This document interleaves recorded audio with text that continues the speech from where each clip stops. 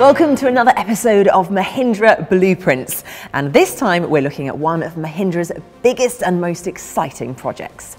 Having acquired famed automotive design house Pininfarina back in 2015, Mahindra created Automobili Pininfarina 2 years ago, a high-performance sports car and luxury electric vehicle manufacturer who are now developing the most powerful Italian sports car in history, the Battista.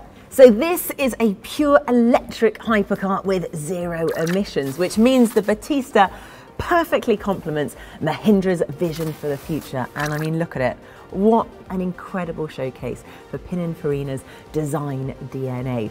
Now, Jake, tell us more about this absolutely breathtaking piece of machinery. It's a hugely powerful piece of kit. There's a motor set inboard of each wheel to take it up to a total of 1,900 brake horsepower. Each of those motors has individual torque vectoring to control each wheel individually and make sure that the power is put down onto the road. The battery itself has a total energy of 120 kilowatt hours, giving the Battista a whopping 500 kilometers of range. Now, like other contemporary hypercars on the market as well, this has carbon fiber monocoque, carbon fiber bodywork, and to improve the braking and aerodynamic qualities, it's also got an air brake. Now, clearly the Battista is an incredible car, but what is it like to drive? Well, who better to ask than Mahindra's test and reserve driver, Nick Heidfield. Nick, you've been heavily involved in the design and the development of this car. What are your impressions? Well, first of all, it looks fantastic. Now we have to make sure it drives fantastic as well. So far, we've done a lot of simulations. I've not driven the real car yet. I've just used it in the simulator, and it has been mind-blowing there because it just accelerates like a rocket. I mean, in the beginning I was always introduced like Nick Heidfield knows how it will be to drive this car, and I'm always like no, because in F1 we accelerate from 0 to 100 kph in like 2.5 seconds, and this road legal car will do it in less than 2 seconds.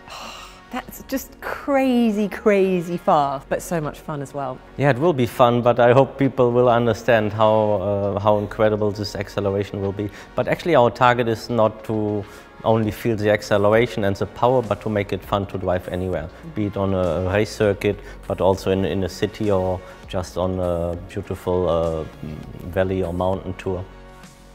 So Nick, can you just explain to me a bit more about the design process and how has the relationship worked with Mahindra and Automobili Pininfarina during the whole process? I think what we really have here is race to road with Mahindra and Automobili Pininfarina. And we just take the principles that we also use in motorsport, and at Automobili Pininfarina we call it the 3 Ps, which is about having the right people, applying the right procedures and the right principles, and this is what we're doing to develop the car into a fantastic machine. And the right performance as well.